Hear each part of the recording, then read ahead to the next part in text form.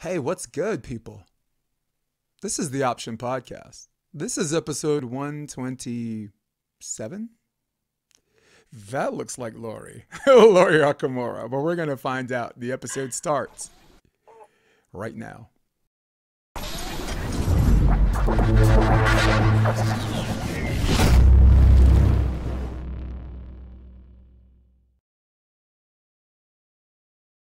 All right, people, you have asked and you have asked and you have asked. And for me, ask and you shall receive. Because for me, I've got to give the people what they want. Dun, dun, dun, dun, dun, dun, dun, dun. What's up, Lori? Hi. How you doing? I'm good. How are you, Jason? I think I am so excited because for years and years and years, we really only get to just see each other's faces on the social network. And we have some interaction because, we're both making moves in our wheelhouse. There are levels to this. So of course, I defer to you more often than not. And then I get to see you in person, however briefly. My wife was gonna drop kick me. I had to. My nanny was watching. Socially distanced, right? Physically Yeah, distanced, I we know. were. Kelly, I love you very much, wherever you at. So, and it was really cool. No, well, I had to leave because my nanny. I had to get my nanny who had my kids. So I stayed just long enough to hear your thing, and we're gonna talk about that on the podcast. We're actually gonna start there because that's how I steer our car. And it is your responsibility to make sure if I drive us both off the cliff, you bring us back, okay? Okay, I'm Deal? good. Sounds good? Co-pilot, shotgun. All right, so Wednesday, right? National Girls and Women's Sports Day. Right. Wasn't that awesome? Wasn't it awesome to have you, me, and Jason Olive all in the same room with LA Volleyball Club, which is in Los Mhm. Angeles. It's inland, and we have a very, very diverse team of black, white, Asian, which South Bay, I'm a South Bay coach. You're going to see predominantly white, right, for the beach and indoor. And it was great. And our entire coaching staff is black, is African American or whatever. Like my mom's black, so the entire coaching staff is diverse. And talk to me about just being in the room, just with a bunch of girls Yeah.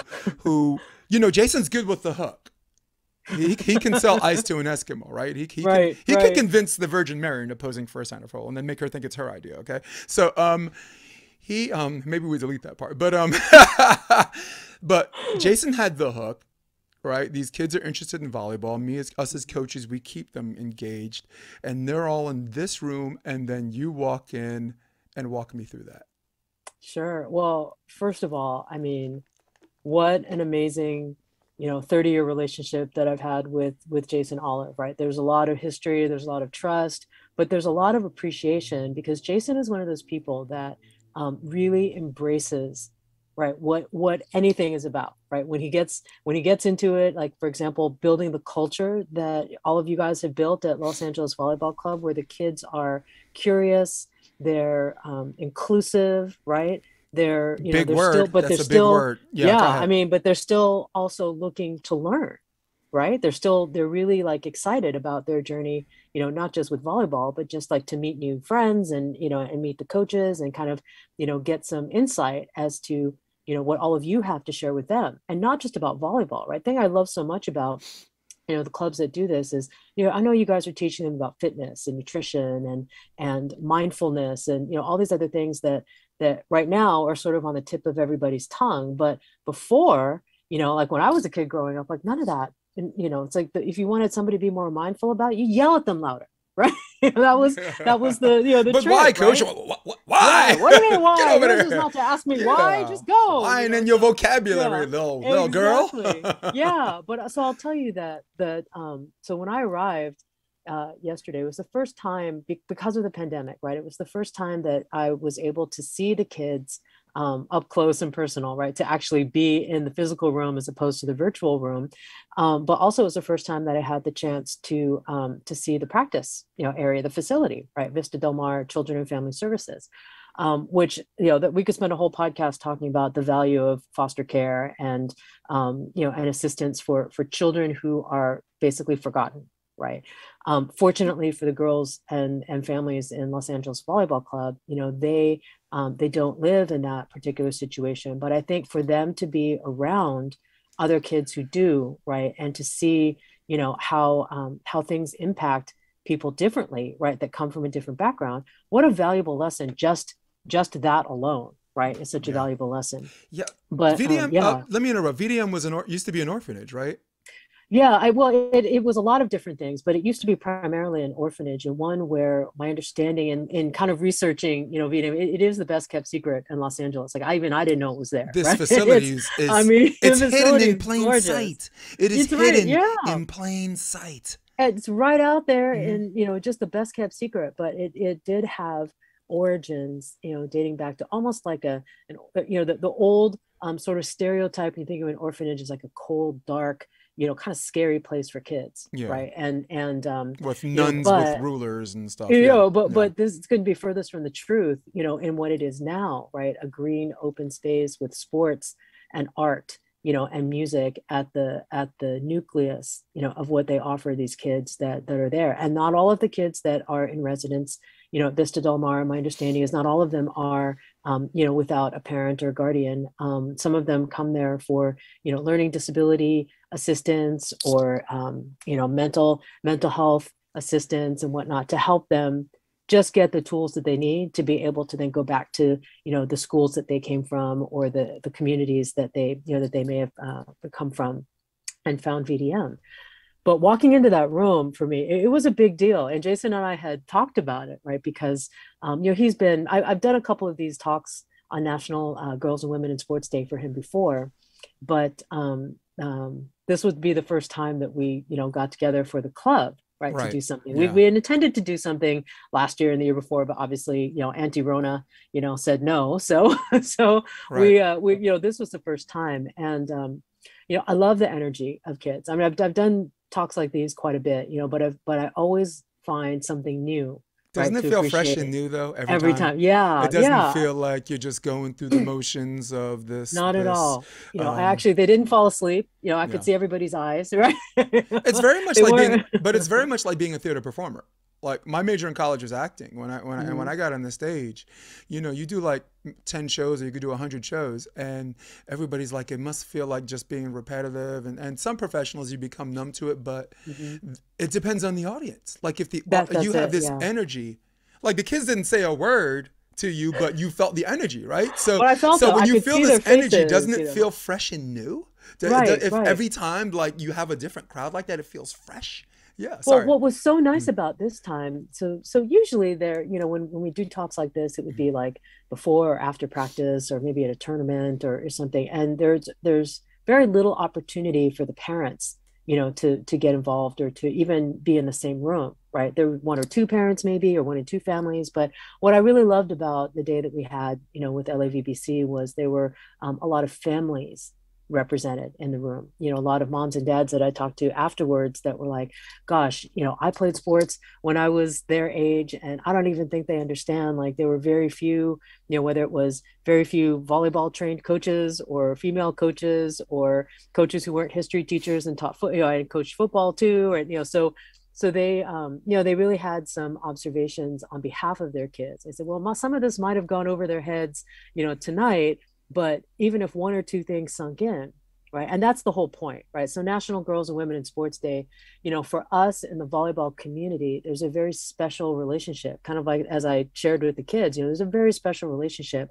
to the sport. And so much that Flo Hyman, silver medalist from the 1984 Los Angeles Olympic team, and just, Yeah. an icon, right? Icon Yeah, Flo in is sports. Flo was really the inspiration, and her approach to equality, right, gender equity, inclusiveness, or just kindness, like basic human kindness, really what it comes down to. But somebody who was so humble about like how good she really was, right? I mean, and not only, from an on the court perspective, but how impactful, right, her career, her life, has been, not only off the court, but in her passing, right, after her death.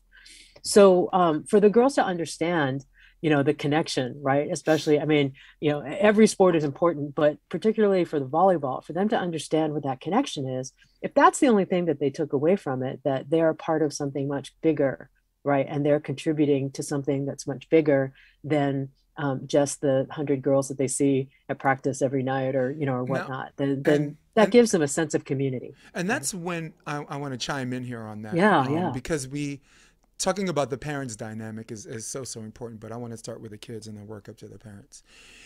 I think for girls volleyball, 10 times more than boys or men's volleyball, the feeling of camaraderie, the feeling of sisterhood, and the feeling of picking each other up when you're down, the feeling of doing all of these things together, has a special significance for girls and women's, and it's so convenient to say that so close to National Women's and Girls Sports Day, right? Because I've been coaching 20 years, and it took me year 11, right? And I had good mentorship. Mario Trebich, right? He's Mm-hmm, mm-hmm. 84 team, right? The assistant on the Right, 84 team. right. Assistant what? Soviet Union, and then the Netherlands, 92, right? Ended up coaching his son at Hunter High School, his son Oh, Alex, wow. so that's how small our world is, and that's New York. So, but it took me, and he was my mentor, and he taught me a lot, but Mm-hmm, it took me year 11 in my 20-year coaching career. It was more like 21, but you never say anything to a girl, or a woman for that matter, college, high school, that will alienate her in front of the mm-hmm, team. It mm-hmm. is the beginning of team implosion. It creates toxicity that you think is coming from somewhere else, when you don't really know that you're probably not even the one that started it, but you're just throwing wood to the fire, right? Maybe someone else is toxic on the team, Right. and as a coach, teaching through camaraderie, and I do tough love. Do I not look like the kind of guy that's gonna tell you get your ass over there, right?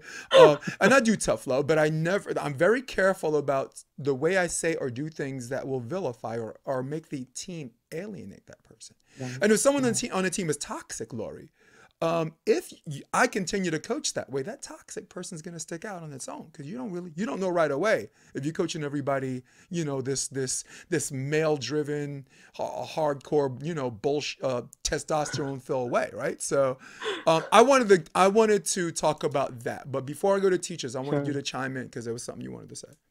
Yeah, well, no, I mean, I agree, because the language we use, and it's not just, we said in the talk, it's not just your verbal language, right? It's your body language, your attitude, like how you walk into the room, like, hey, look at me. I mean, it's all of that. But to your point about the alienation part, like, so I deal a lot with athlete safeguarding, right? And I think one of the things about sport that's so great is that no matter what language you speak, like, English, French, Japanese, German, Portuguese, whatever, when you get in the gym, like the Brooklynese. the language is, volleyball, right? Or sport or whatever. And that's true not just for the pro players, but it's true for people like me that are behind the scenes, right? You have the commonality with that. But your point about the alienation is, your language verbally, but also your language like physically can do what you're talking about, right? So you have to be very careful about, not taking for granted that everybody speaks the same language or speaks the same slang, or Yes. anything, and make sure that you're also showing with your actions, right? Yeah. Not just your words, what you're trying to do to bring everybody together, right? And Yes. that's a lesson not just for sports, like that's a lesson for business. I mean, Yeah. you're a For business guy too, everything. right? Sanford Yeah. Meisner said an ounce of behavior is worth a pound of words.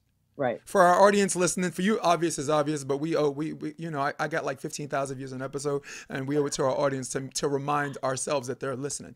And I'll say it again: an ounce of behavior is worth a pound of words. If you Mhm. ask me a question that I'm not comfortable answering, you know what I'm going to do? I'm going to do this. That's a paragraph. Right. Lori, right there. For the audio version, sorry, you missed out. Yeah, so let's skateboard to the parents dynamic. And Sure. Yeah. the reason why a lot of people quit club, especially for indoor. I mean, we'll do a humorous thing about indoor and beach, right? In fact, fuck it, I'll do that right now. All right, indoor volleyball. Parents are worried about playing time. The gym is Mhm. hot as hell, right? The Kit Kat bars and Diet Pepsi are $4 a piece. The parents have to stand online to pay money to possibly see their daughter or their son play. It is an uptight environment, and by the time they leave, the parents look like 90s rappers, all right? And you're like, relax, you've won, right? But then, okay, so the beach, They're sitting on beach chairs. It's free to get there. They got a little bottle of wine in the back. They're eating chicken fingers and sweet potato fries for breakfast. Their kid's not on the bench, right? It's double. So just drawing the picture of the differentiation. But so from the parent's perspective, there's always for indoor going to be a controversial element because I'll just say it outright. Every parent thinks that their daughter's better than they really think they are.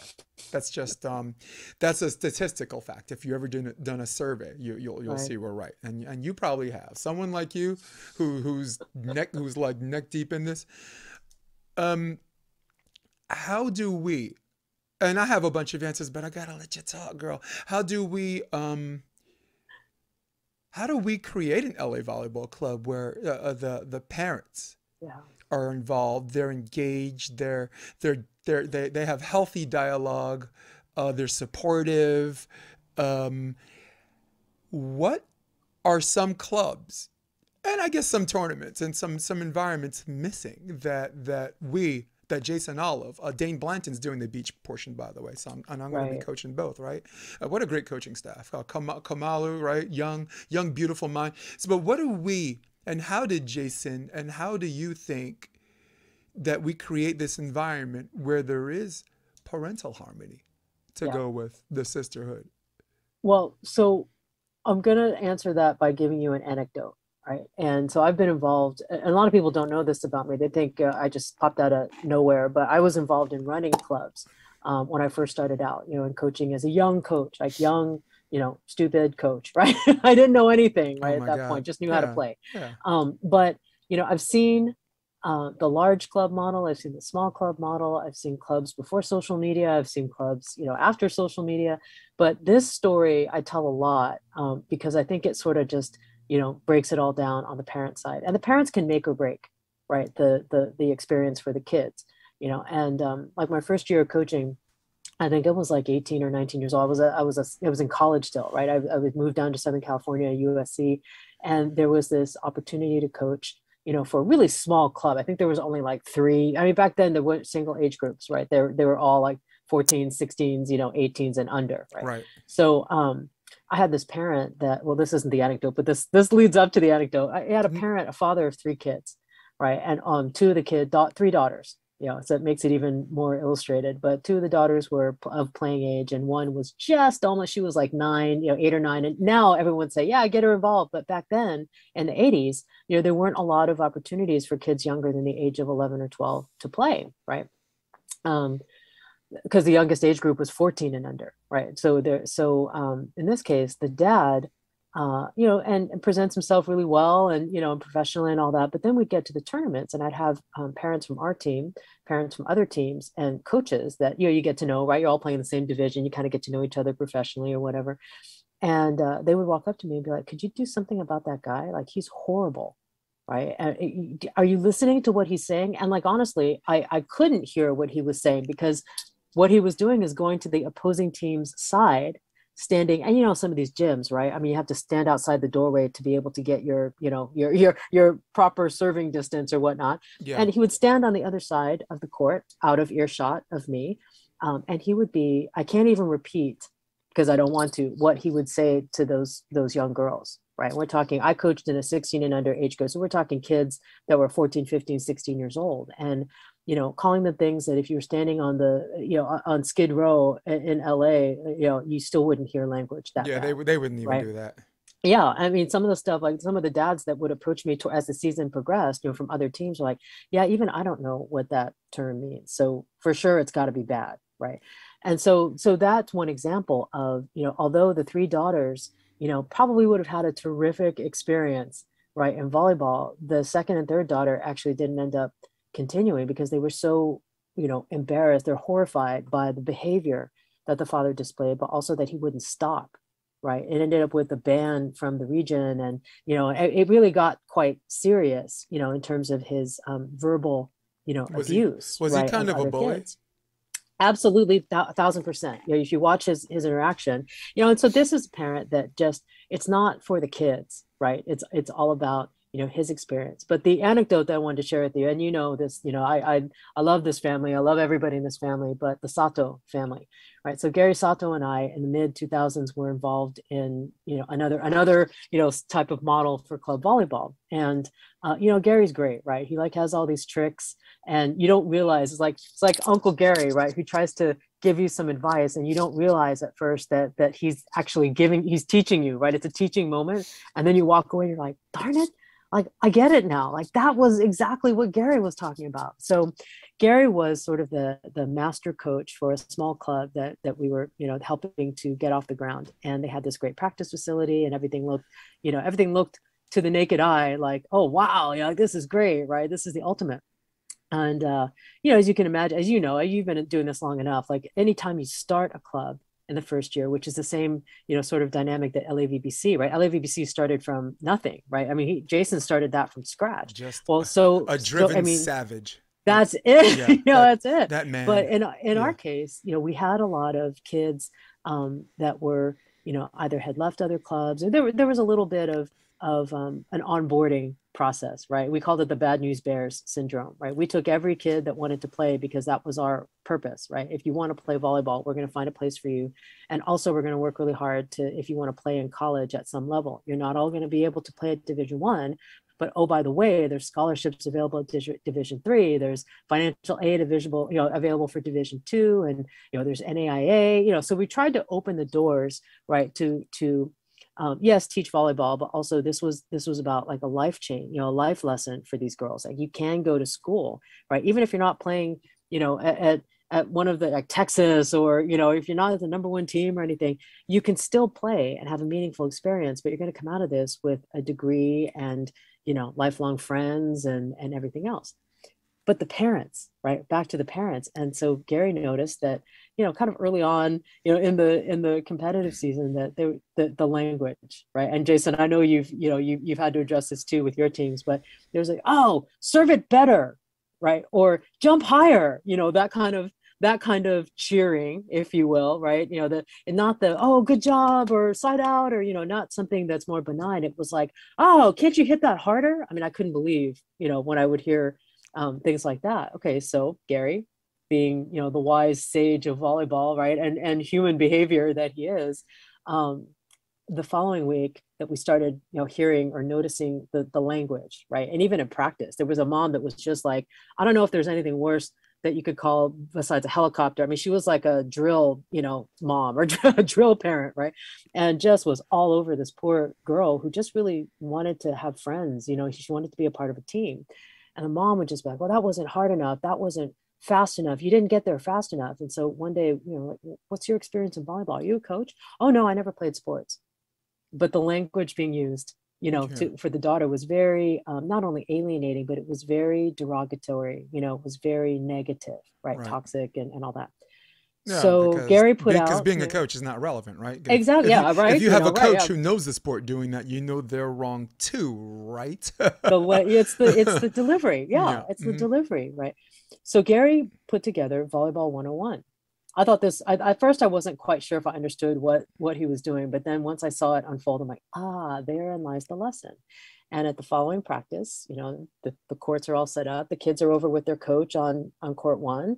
And then on court 3, Gary's with all the parents dressed out and ready to play, right? And the idea was you're gonna go through a practice, the same way your daughters are gonna go through their practice. They'll be over there on that court, and you guys will be over here in this court.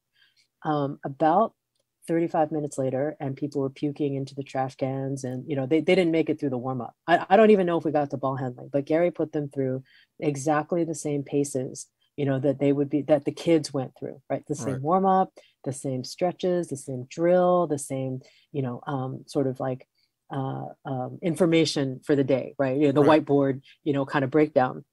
And after the jog for the warm-up and everybody started puking in the trash cans, and that they could make it to the trash cans, there was this sort of like group consensus that, okay, we get it.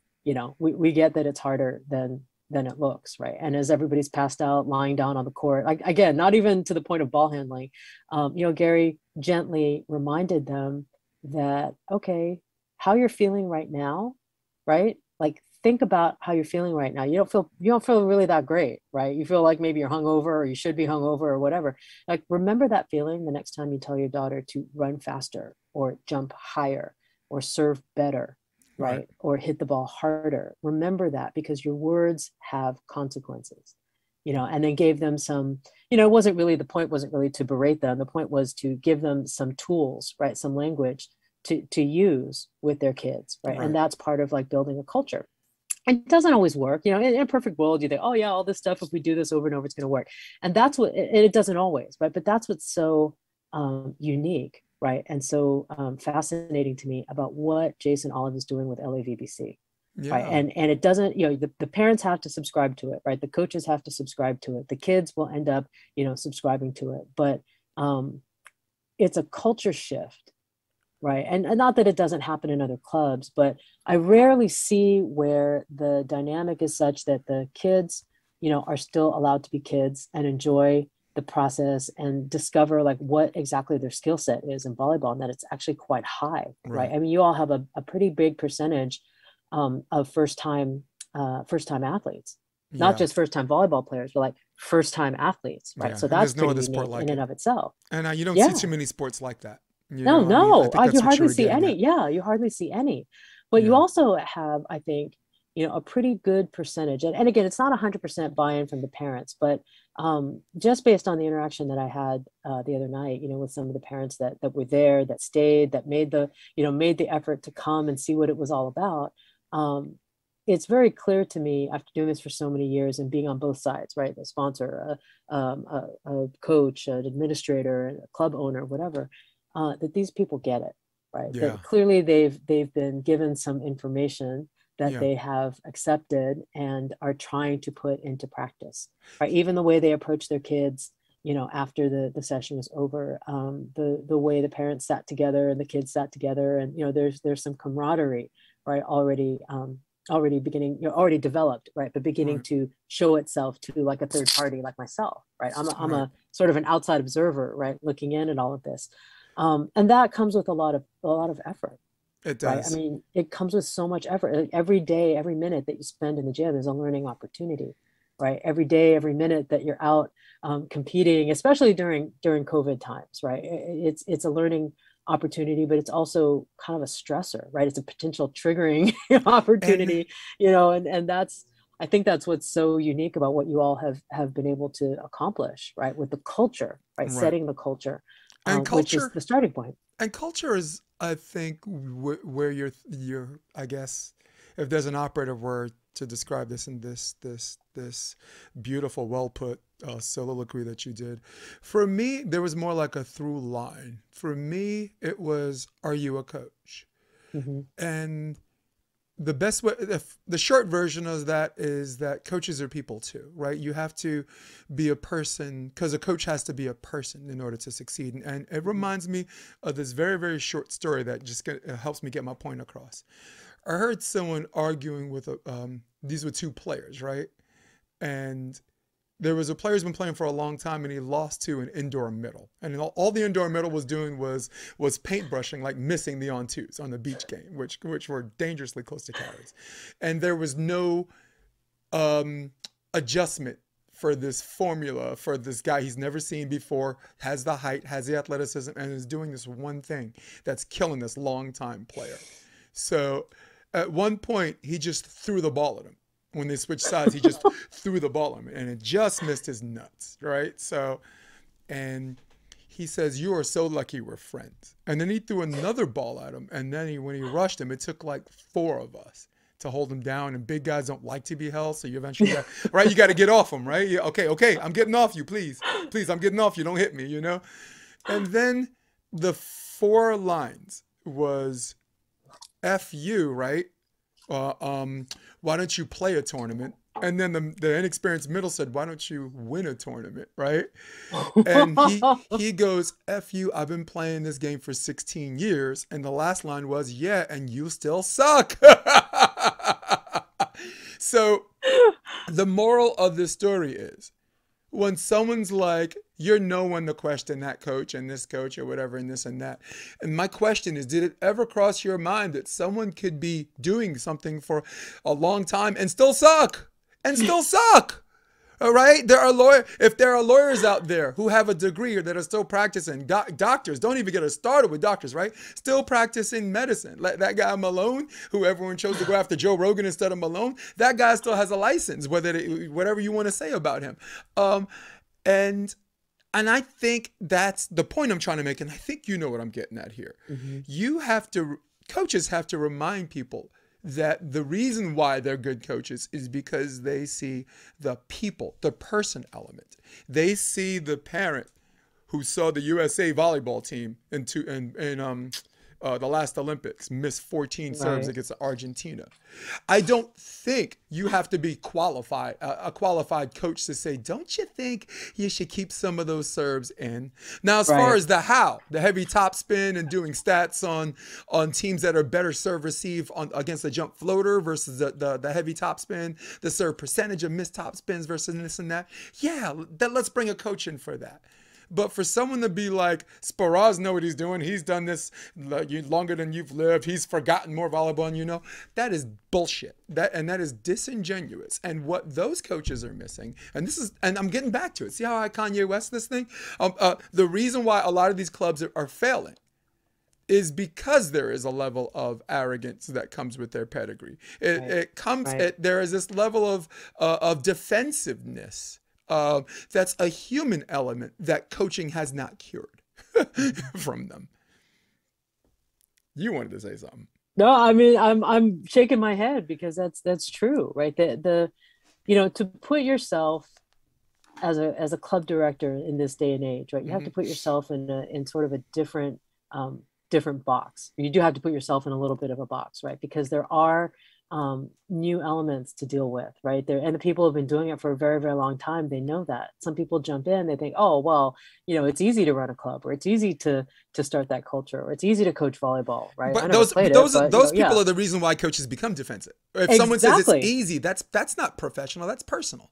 Exactly. It's attacking. Not easy. Yeah. No, it's not easy, right? Nothing is easy. If it was easy, we'd be doing everything at level 10, right? Everybody would be able to do everything. It'd be $1 billion industry if it were easy. But it's the humility factor, right? So I was lecturing a couple years ago on like the part that humility plays, right, in your path, right? And even people who are humble, or they feel like they practice humility, can be perceived as arrogant sometimes, or the perception, right? People are going to believe their perception is their reality, essentially.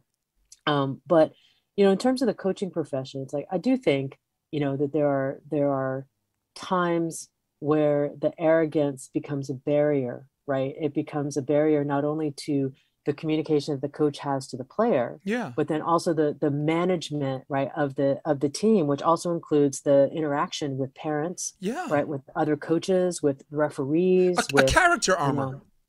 Actually, absolutely. The character does count, right? And you always want to either leave a practice or a tournament. Like I said this the other night, you want to be better at something, right? That than you were when you walked into practice or when you came to the tournament, or, even if it means like, so like I was telling the kids the other night, I spent a lot of time in Japan, right? And it's like volleyball arenas, right? Stadiums, that are just for volleyball. It's like, oh, that's my church, right?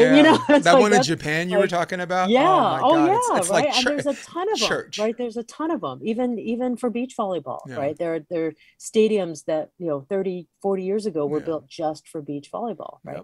But there's a sense of respect, and discipline, right? And again, it's cultural, right? So like, when you go to these, whether it's V-League, Pro, or national team, or when our teams have played in Japan, like the arena is spotless at the end because everybody takes their trash, they pack it out, it's respecting the church. They expect church. But I was and I'm embarrassed to say this, so this is my alma mater. I was at USC not long ago at the Galen Center watching men's volleyball. And, obviously because of COVID times, right, there are very few people, right, that are allowed into the arenas. In other words, it's a normal home game. But go ahead. It's a normal. Are we talking about men, right? We talking about men. You're talking about the men's game, right? It was actually Then it was a normal game.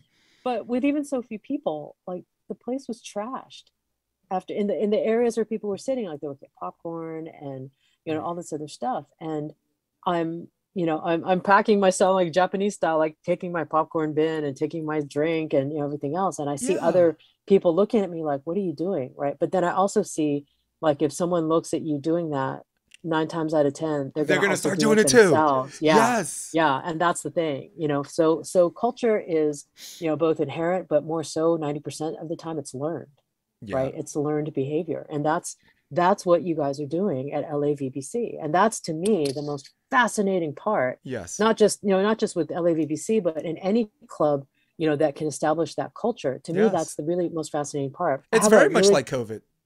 100%. Yeah, It's, I like mean, right? COVID. And this, it's so convenient in this climate that we get to say that it's like COVID. Well, If yeah, if you're if you're near there, someone, right. right?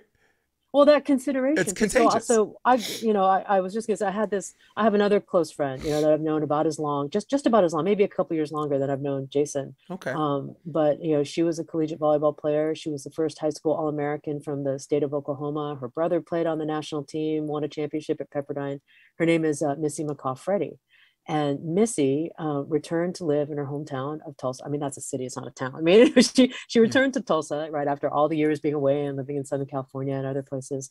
And she's got kids of her own. And part of her legacy, project, right, her own personal legacy, is she Hmm. started a club, Nice. right, at about the same time that Jason started, LA LAVBC. Volleyball So it was Club. really Yeah. interesting to watch, the two of them sort of go through this process, right? Two people that contributed in a very significant way on the court, right, and early on in their playing careers, but then now also as parents, right, as business people, like, they're both very entrepreneurial. It's been really interesting to watch, how her club is called Ultimate Performance Volleyball Club in Tulsa.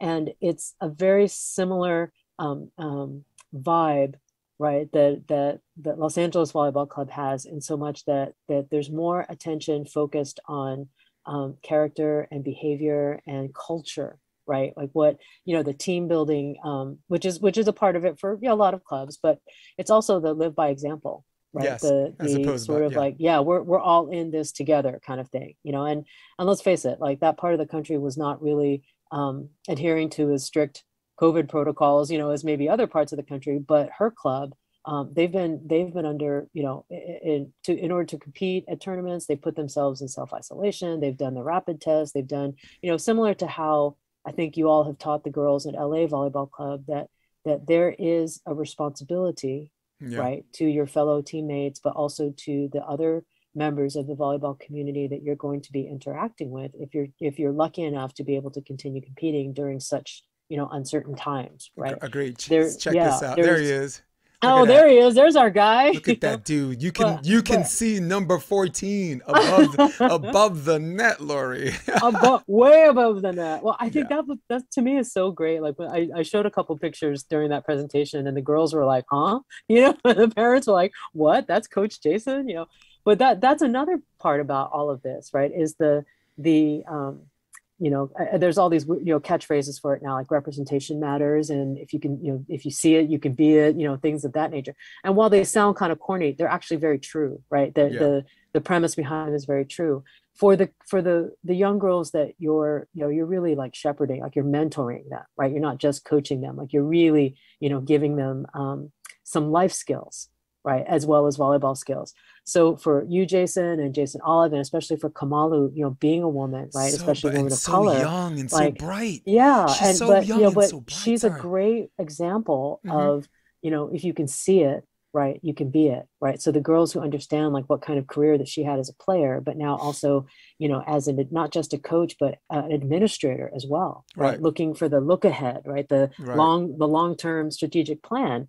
But it's, one of the things about the national, and I really wanted to make this point because I feel very strongly about this. So like, I'm a really big supporter, and I have been my whole career, of boys and men's volleyball, right? As well, right? It's not just about the Yeah. girls, it's about everybody, Well, that's and probably how we know each other. I've been I've that's been probably, I've yeah, I been was I've gonna been on say, the it's probably men's how we know scene. each other. Yeah. Like girls volleyball has only been as recent as California, right? And Right, and the right. Summer Beach and LA Well, volleyball. Yeah. and and you heard Hmm. me say this the other night, that the National Girls and Women in Sports Day while it is an opportunity for, the girls to sort of align and celebrate together, it doesn't happen without the male advocates and the male allies and the male role models that have been involved in especially in volleyball, Right. as well, right? Because it's not always a bad thing to have a male coach, right? You can't, there aren't, it's not a us versus them, or it shouldn't be, right? Sometimes it's Right. made into an us versus them thing, but it shouldn't be, right? There's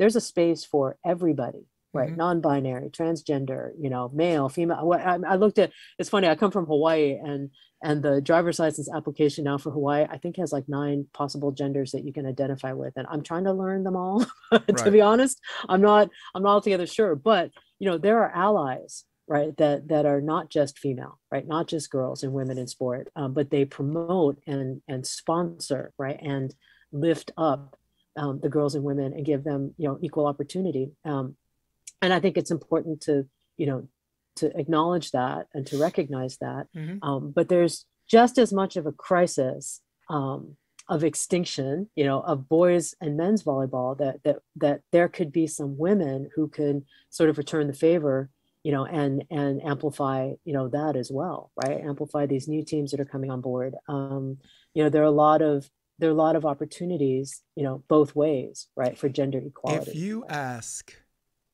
any boy or man, tell him to look back and ask him what got him into the game, 9 out of 10 times. I mean, I didn't do a stat, but I'm willing to actually do a Yeah. survey. All right, a big survey. 9 out of 10 of them will say a girl got him into volleyball. All Maybe their right, mom. I mean, look at the right. McKibben Look in the brothers. United States of America. Look in the state of Exactly. Texas. If you see a volleyball player in Texas, a male volleyball, Riley Salmon, right? Yeah. Never even played NCAA, but wound up on the national team. The captain, no less, 6'1", right? Which is kind of like a midget, or that's not the correct word, but a little person, tiny little person. I'll bet you he thought it was a girl's sport, got interested watching the girls' sport, and then played Yeah. men. So there is a give and take. And Mhm. this is leading to a question, but there is a give and take, like a back and forth, where the men did this. Then all of a sudden, there's more male coaches than women, and then men have to help raise the women, and there has to be this give and take. Do you see where I'm getting Well, with yeah, this? but there's also been some really significant women. So I was just going to reference the McKibben brothers, right? Yeah, All of Riley them, and Madison. the McKibben, Yeah, the McKibben family, right? yeah. Diana McKibben Kid brother is, is the setter, right? Was he yeah, setting? Was yeah. he was he He's the still at starting setter? USC. So Oh, I mean, there's all three brothers were had gone through USC, right? Setter, outside no. hitter, I'm talking about decent. the The kid youngest, brother who's there Jameson. now, Yeah, Jameson. he's there now. He's a setter, right? He's a But starting the setter. mom, right? No, I don't. I'm not sure. Okay, I don't think sorry. Go so. ahead. I don't think he is. He's won every But game I've seen him but set, he's though. on But the go ahead. team. But he's Yeah. on the team. Hmm. He's a contributing player to the team. Got it. But their mom, Diana, right? Not only is she regarded as being sort of the catalyst, right, for all her sons to get involved, but she's also like one of the top, in the history of all volleyball in Hawaii, right? One of the top most, highly regarded and top people who have given opportunities, right, for other young, young boys or men or girls or whoever, right? Whoever wants to play, she's found a way for them to play. So there's a perfect example, of a woman, right, who plays a significant role not only in her own son's path to volleyball, but in probably other people's sons and daughters, path to volleyball. Yeah. So I think there's, really what it comes down to is you just have to Grandmas, aunts. Yeah. recognize, Yep. yeah, you have to Yep. recognize all the people involved, right, that can potentially be your sponsor, your ally, your, supporter, or even just a fan, right? Even Right. just being a fan of volleyball is something that can uplift, right? Something that can inspire, right? Taking your own kids to watch volleyball if they don't have any experience with it, or if they do even, better yet, like it's great for kids to see a higher level of volleyball than what they're playing, because ultimately what happens is they start to mimic, the same behaviors, or they start to understand like what you're trying to teach them and break it down, at their grassroots level. And then they actually see what it's like at full speed, Yeah. and you're like, see, that's what I'm talking about. That's what I'm talking about. That's how you hit that ball, right? And then Yeah. they can actually see it. It's better for them to relate to it, right? And then perform the skill themselves. I mean, Yeah. right now, honestly, as far as caring for the sport and paying dues the hard way, regardless of their family lineage or whatever, Mhm. there's probably I mean, if I'm not a volleyball person looking in, there's probably not two more influential guys than the McKibbins. They you know what I'm saying? They've had to qualify for the main draw and didn't have points, and they just show up and they qualify and they make the draw. Got to qualify again, show up, qualify, make the draw. Show up, qualify, make the draw. Riley gets hurt. Oh, Ty Loomis picks me up. Madison and him win San Francisco, and then they rolled in the dirt because that's how Ty Loomis likes to celebrate. And they're gold. Let's not forget, all three brothers are gold medalists in snow volleyball. Yes. Right? Yes. Represented Steve the Asher. US and snow. I mean, people laugh about snow Plug volleyball, in Steve but let me Asher. tell you, Yeah.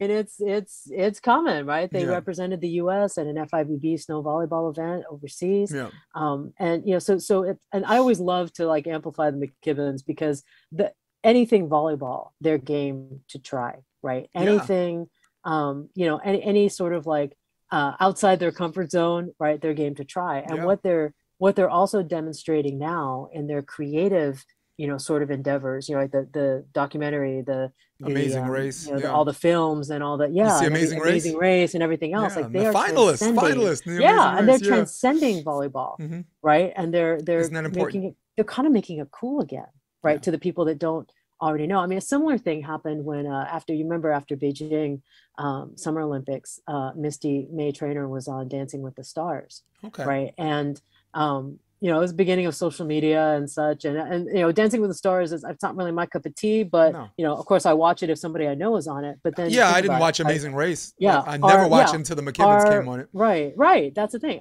and people outside of our community, right, do watch those shows, and that's how they become familiar with the stars within our volleyball community. Yeah. Right. So you look at in Misty's case, I think the woman who was handling her social media was like, okay, she just gained like 500,000 followers, you know, of Dancing with the Stars. And we think about that. I didn't do this poll. You're right. I've done other polls, but I didn't do this poll. But your experience can suggest. Yeah, I'm willing to bet that probably 90% of that 500,000, you know, increase, right? 500,000 person increase in her social, probably 90% didn't know a thing about volleyball, or maybe didn't even know that she was a volleyball player who had just won a gold medal. It's very much like Jerry Rice. Right? Look, Jerry Rice was a popular player, right? I mean, he was popular enough where he didn't need to be that transcendent, but Dancing with the Stars?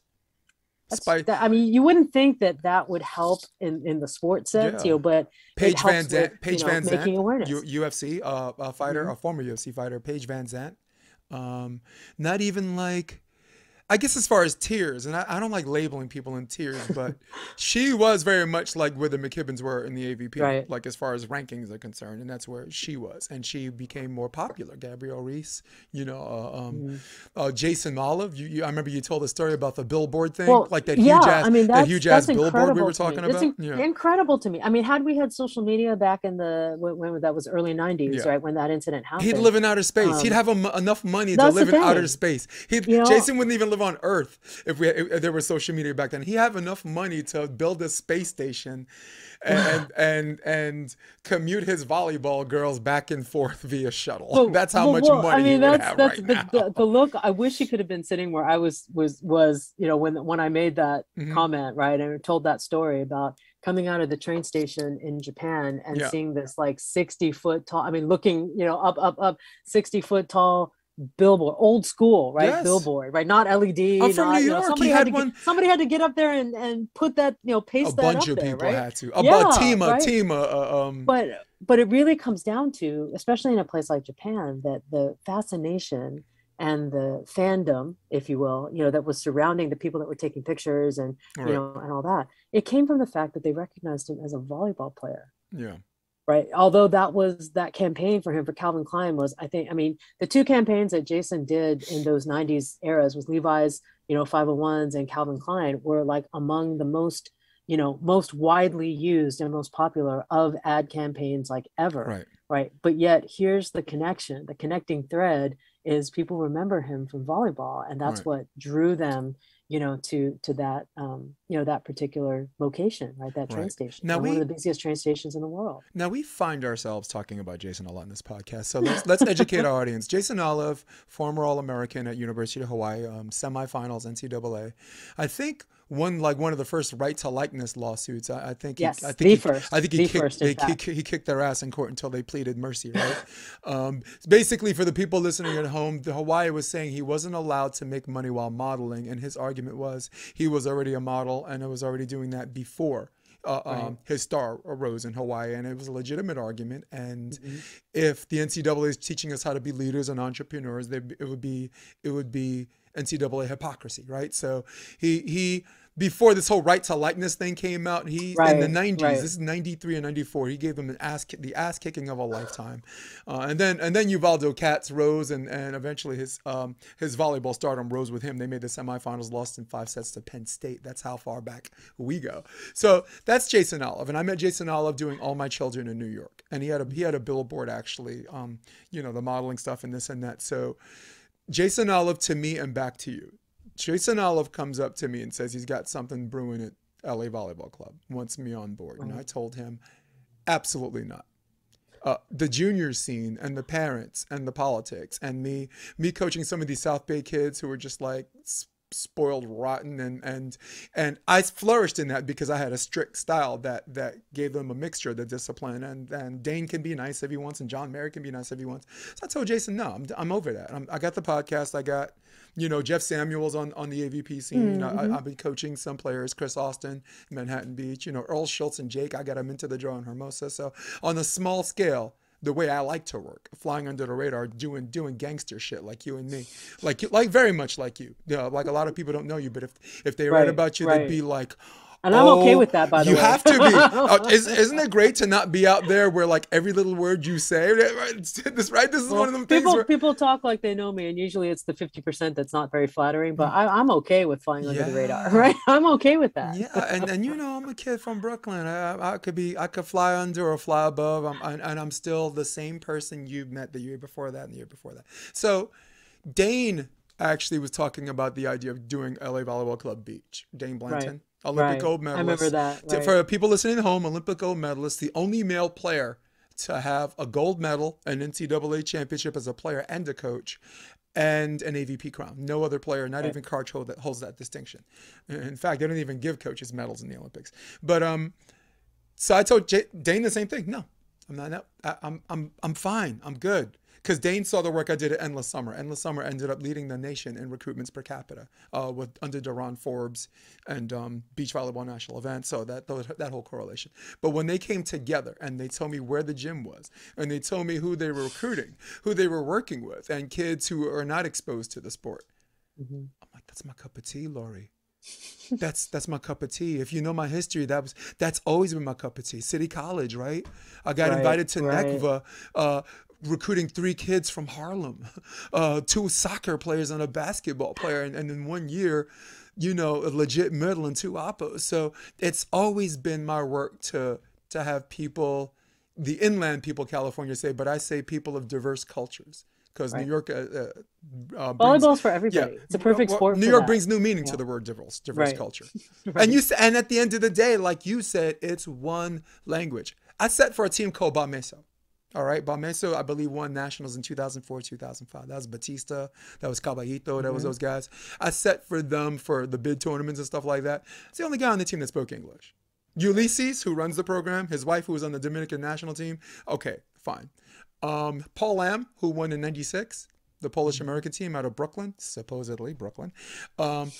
Set for them 2 tournaments. I was the only guy, but they knew what this was. They knew what that was. They knew what this was, They right? know the signs. They know They know the sign language. We all know signals. the sign language is not Polish, Right. right? It's not Spanish. The So zones are the same, yeah. whether, the numbers are the same. Yeah, Right? so I only brought that up so people listening, because I don't want to be like you and me sitting here like a couple of douchebags, like name dropping this name. All Oh, the that inside guy. jokes. Yeah. No, we have to know. I mean, we have an audience we owe, which my audience has gotten bigger since I started having the doctors, and my major in college is theater, so I've had some actors on. I have a friend who's in the Tina Turner musical, and I think that's up for a Tony, right? That's So right. so J.O., that's who he is, model. Did All My Children for 6 years. Tyler Perry's House of Pain, Well, he's right? also a humanitarian, Yeah. right? He's a humanitarian, he's an activist. I mean, Jason, A the true thing about, activist, a real, right, real activist, not but the not a thing about, symbolist. right, not yeah, not a symbolist, but the Hmm. thing about Jason Olive that has always, really sort of endeared him to me is every step of his career, whether it was in the entertainment industry or the modeling industry or the fashion industry. He's a photographer, he's a very accomplished photographer, and then there's He's also the good. volleyball, right? But He's every step good. of the way, there's always been a part of him that has given back, right? There's been a philanthropic side Always. of Jason, right? And I remember, and it might have been one of the first chances that you and I had ever, met in person. But when he started the JO Foundation, right, and sort of like the play, the play with the pros kind of aspect of it. I mean, it was meant to be. I don't know if it was meant to be as long lived as the JO Invitational. I think was an idea that everybody thought, hey, this is great. But I mean, 25 years or so later, right, and it's still alive Yeah. but I remember it was sort of like a passion project because he was very much interested in refurbishing the Hudson River Park area, which now has been totally gentrified and is a Yeah. great Pier like 25. area for exercise and Yep. fitness and culture and everything else. But I remember that first year, right? I mean, he was literally doing everything himself, He right? was. Not only Well, all there the was Chi media, but DiMaggio like first. Chi right, right, right, DiMaggio, right. That's right. and then But I Chi mean, just said the hell with this, and then Jason, right. yeah, But I mean, I'm talking everything from, and there have been times along the last 25 years where, I see him loading up the box truck with the equipment. I see him at 5 a.m. in the morning setting up the nets, right? I hear him on the phone, getting with, friends from the entertain, like all your mutual friends, right? That come out and help give some different life, right, to that aspect of it. Like the celebrity that you all have in that world definitely helps to lift up the philanthropy that we're trying to accomplish in yeah, the volleyball world or in the sports world. But Jason's a connector of people, and I like people like that, right? I'm into yeah, that. I try to be that myself. I mean, it doesn't always work out the way you want it to, but yeah. Well, you're it's the that 6 degrees of percentage that gives separation. back. Sorry, Right, right, you're the yeah. six I degrees of call well, no, you're separation. right. You're Yeah, the I call Kevin it the three Bacon phone calls. of, yeah. Well, Hmm. it worked, and it works both ways. Which, as Right. you get older, right? I mean, when I met Jason, we were teenagers, right? But now we're in our 50s, and it's like, okay, as you get older, that 6 degrees of separation. Sort of, I call it three phone calls, right? And Yeah. and excuse my French, but it takes three phone calls to either figure out if someone's legit or if they're full of shit, right? And that's literally how it works. I mean, I just am going through this right now with a group, not known to the volleyball world, that's doing a volleyball activity and trashing people in the volleyball community along the way.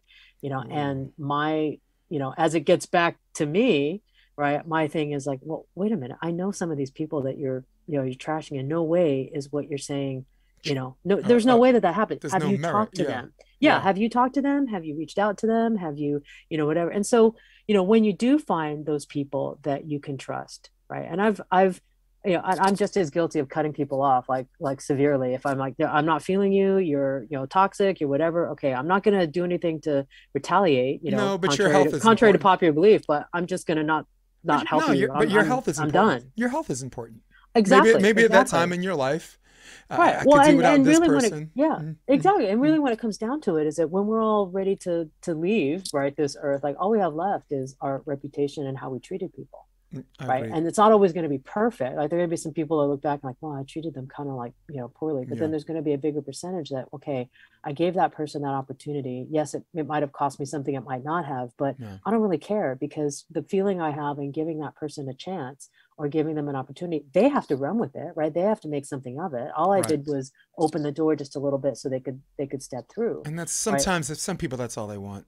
That's I mean, exactly that's all it. they ask for, and It's exactly it. I yeah. mean, volleyball community wise, I always talk about, and I'd been sort of amplifying the National Girls and Women in Sports Day, in different ways, right? But throughout the weeks prior, had been sort of sharing stories about, other women that had been, most of them in volleyball, but had been involved in sport and kind of where they are. But the one group that I actually didn't talk about too much at the other night was a group of interns that actually started out as either my player or players in a club that I was affiliated with, back in the Wow. 90s, right? Yep. And they all were quite accomplished, right? I mean, if you could fill out a poll or a ballot for like all American in those years, like these women, girls at the time, these women would be on almost every ballot, right? Every poll.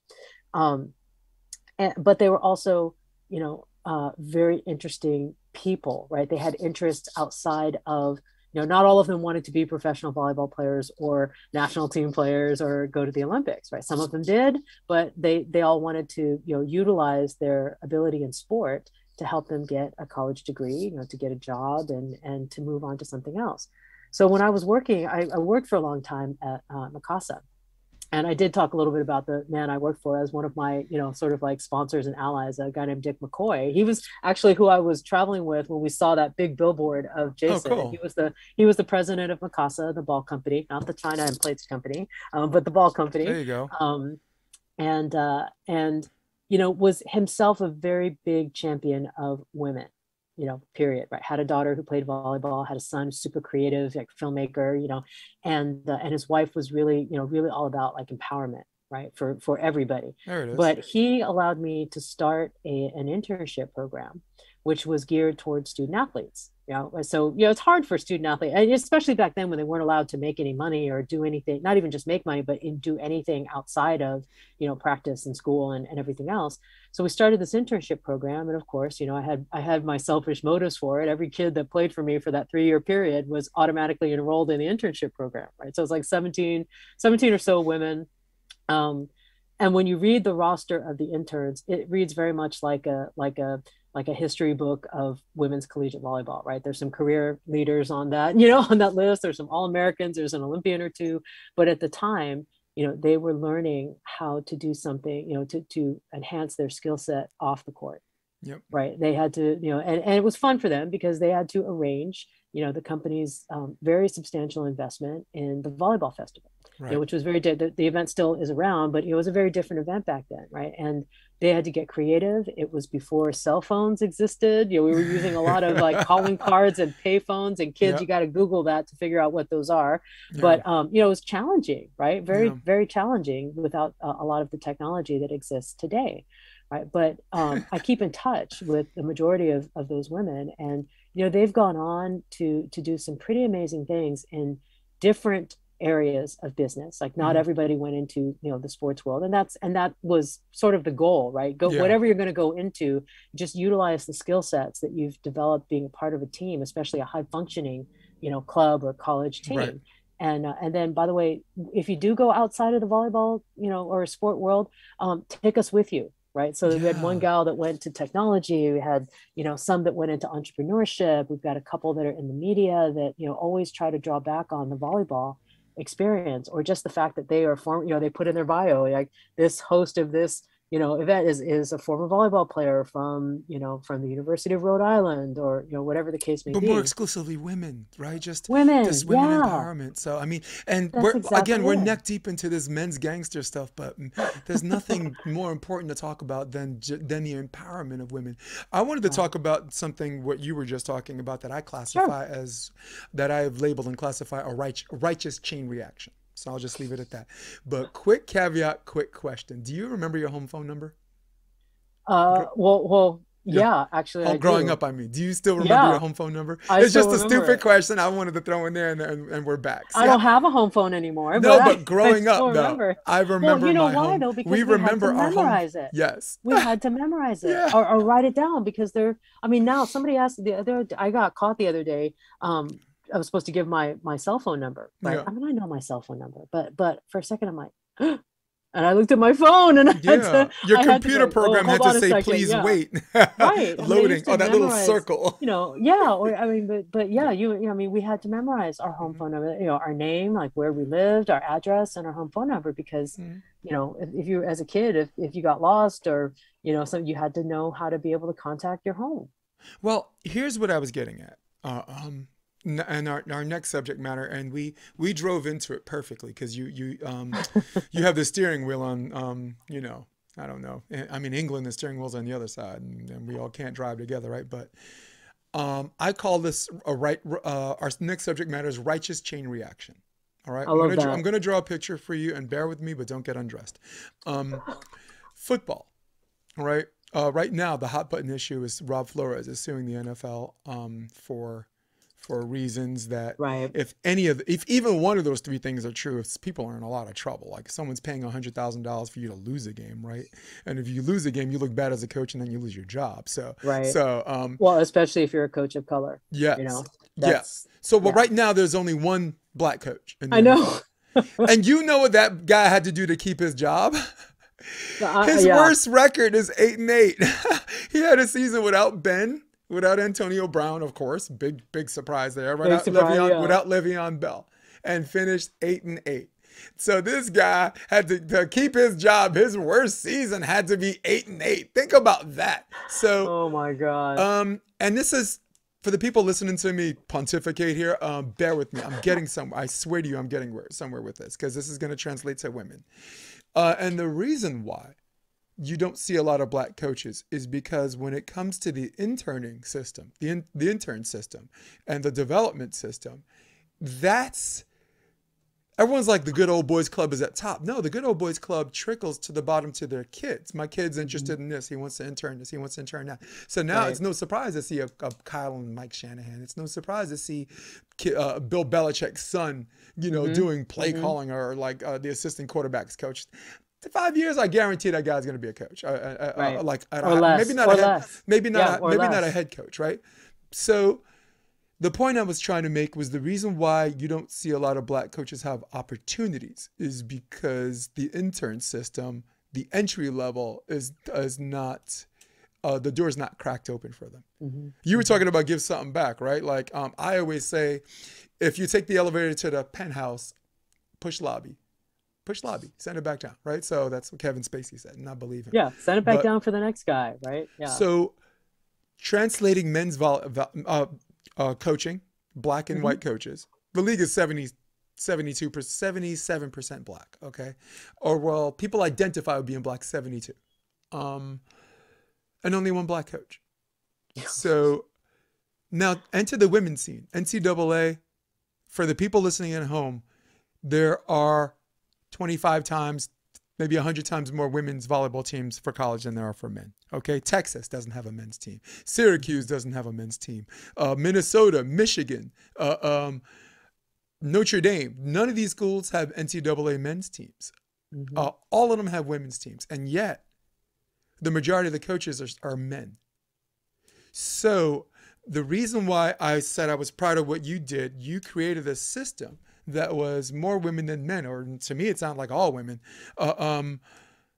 that allowed them to spread out and succeed on and off the court. And it's a question and an answer. I think if people want more women's coaches, there has to be a general interest in women who want to coach, because it seems like Hmm. guys want to Hmm. coach more than whatever. It seems like we want to see some more black firefighters, but I grew up on Flatbush, and I'm telling you, a lot of my friends I grew up with, they don't want to be firefighters. All right, they're not trying to jump in no fire. So there has the combination of the general interest of Hmm. wanting to coach, Right. as well as the hook for people to hook women into coaching, and Hmm. the intern system.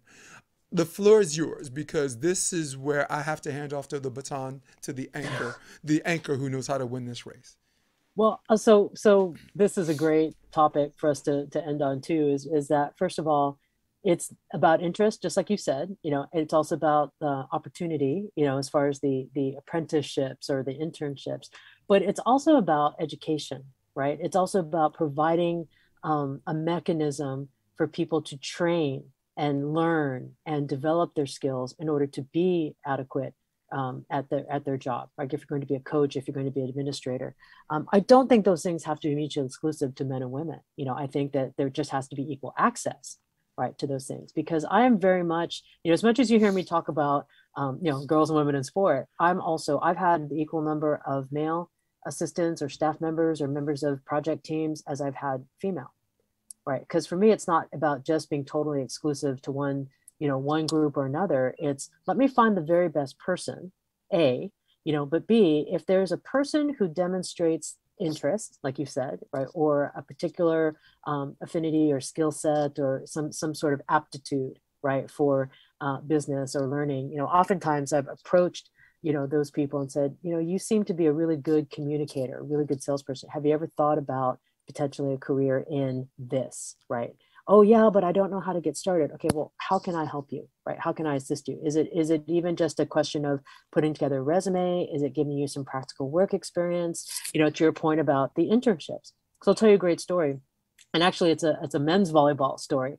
So one of my very dear friends who worked for me, he's always going to say, look, I was your assistant, I worked for him. Like, no, you worked with me, right? That's Yeah. part of Calm the down. exercise. Yeah. But I'm gonna say his name because I'm just so proud of him. So his name is Matt Knutson, and Knutson is from Orange County, California. He's this big, strapping, athletic guy that loves every sport, right? You'll not totally out of the realm of possibility to see him like surfing in the morning and then running or playing basketball or playing volleyball. And volleyball happened to be the sport that he settled on. And how we became acquainted is through Gary Sato, a mutual friend and acquaintance. And when Gary and I were doing this club back in the mid 2000s, there was, it was really sort of like haphazard, right? We were not trying to take over anybody's turf or territory. We were trying to make a space initially that kids or players or even coaches that didn't already have an affiliation, could have some place that they could start, learning and building and kind of gathering, some resources of their own. And so we didn't have enough boys. I mean, this is a common problem, right? We didn't have enough boys at the time to make a full team. And so what we did was we offered a private training program, whether you were trying to get sort of some repetition, like reps, to make your high school team, or if you're a college athlete that just needed to come work out, use the weights and get a couple reps that way, during the off season or whatever. And so we had this young guy who ended up going to Pepperdine, and he wanted to be a part of the private training program. And we didn't, Gary wasn't available that day. No, there wasn't anybody available the day that he wanted to start, except Gary reached out to Matt, right? And this was the first time that I met Matt. And this is the lesson for anybody that is meeting somebody for the first time. First of all, he was early, which is great, right? And second of all, he was early because he didn't know or didn't have the information as to whether the court would be set up, or would there be, a need to find a way into the facility, or, he didn't have a lot of information, and that was okay. He planned to come early and take the initiative, right, to set up the court and do whatever. And that's exactly what he did. He introduced himself, shook my hand. He said, I know I'm a little early, but I wasn't sure what the situation was going to be. I see that the court's not set up. Can you point me in the right direction? And I can figure it out. I said, okay, perfect. I can help you. I'll help you set it up. But then here he is, he set up the court. I go back to doing what I'm doing. He's doing the lesson. This guy, the young guy comes over and goes, oh, that was so fun. Like, that guy was great, and then before I had a chance to go tell him, hey, Matt, man, you were great. The court's taken down, right? The floor is swept.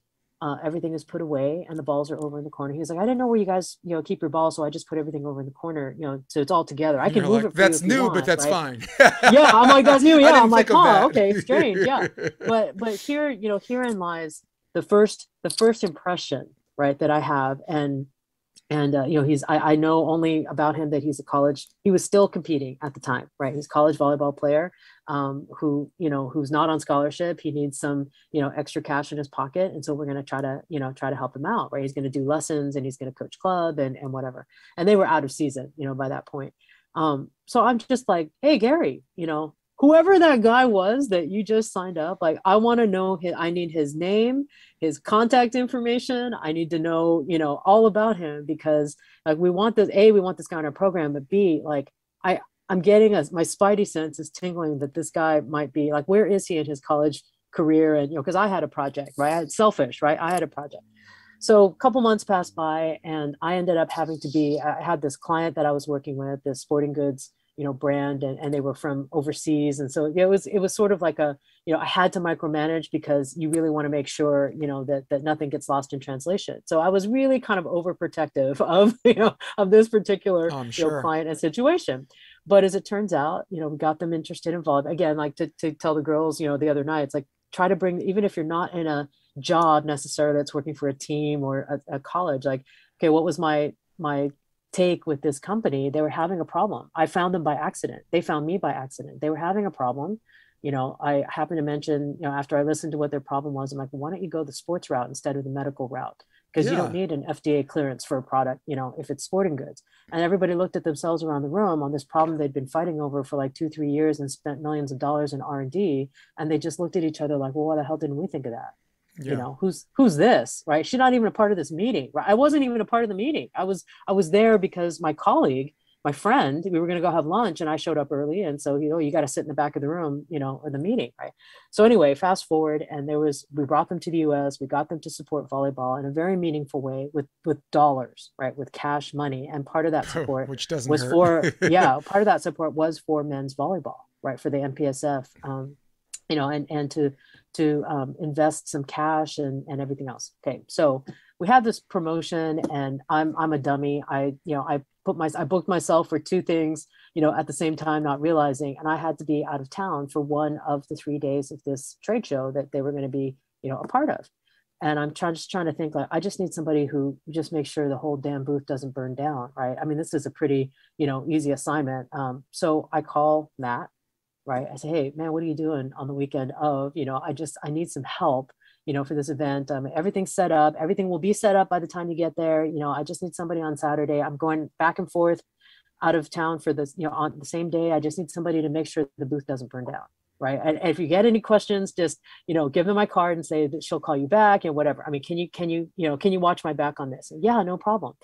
So I leave to volleyball tournament, of course, right? I leave, I come back, and the sporting goods dealer that we'd signed up to work, the event to sell the product, she tells me, she's like, she goes, who is this guy that you have working the booth? I'm like, oh no, the booth burned down, right? And I'm like, oh my No, God, what the oh hell? no. I mean, if she says it, like, who is this guy? Like, who the hell is this guy? And then I was like, oh no, what happened? And she goes, I want to hire him. He just sold $14,000 worth of ankle Oh braces in my one day. God. And you're And like, you my want to say mouth that was, again? You're I'm like, like, say what? And I said, wait a minute. I'm like, Matt? And it wasn't surprising to me. What was surprising is her initial reaction that like maybe something, had gone wrong. And she goes, he's fantastic. Like, okay, first of all, she goes, first of all, he's cute as a button. All the girls want to come by and try on ankle braces, and of course, like there's that element of it, right?